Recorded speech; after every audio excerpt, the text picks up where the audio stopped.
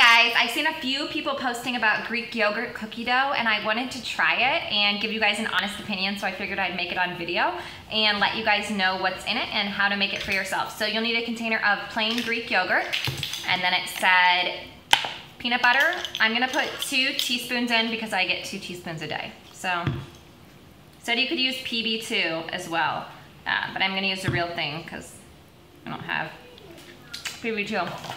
Don't pretend like you don't lick your fingers off from peanut butter. Mix this in. It's almost the color of cookie dough. And then it said to add vanilla, but I'm actually going to, because this isn't a sweetened yogurt, so I'm gonna add vanilla cream, stevia drops. A little bit goes a long way.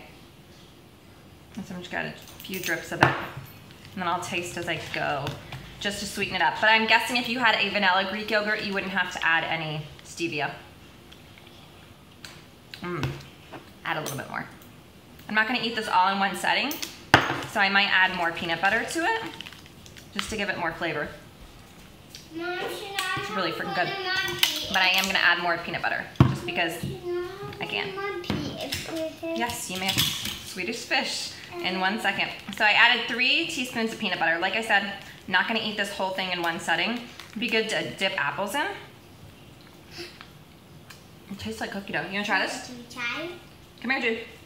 Come stand beside mommy. Does that taste good? Yeah? Okay. And then it said, chocolate chips. These little mini ones are my favorite. And it said a tablespoon. I'm gonna guesstimate here. That was like 2 tablespoons. Like I said, I'm not gonna eat this all in one setting, but I might, you never know. So, holy moly. It looks just like cookie dough. Look at that. Okay, so I gotta get some with the chocolate chips. I'm pretty freaking good. I think if you froze this, it'll be like cookie dough ice cream. It's the must. Okay, Judy, you wanna try it with chocolate chips?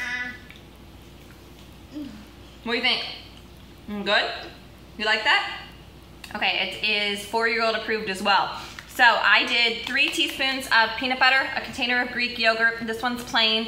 If you get vanilla, you won't need stevia drops. I did a couple drops of stevia and then some chocolate chips. I probably did 2 tablespoons, and like I said, I'm not gonna eat this all at once, but holy moly, it's good. I'm actually gonna freeze it so I can pretend it's ice cream. So there's a sweet recipe to make a nice little cheat.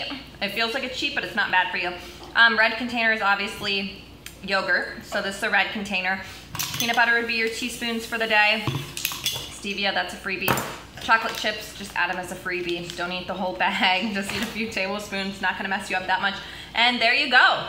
Easy peasy chocolate chip cookie dough. Bye guys.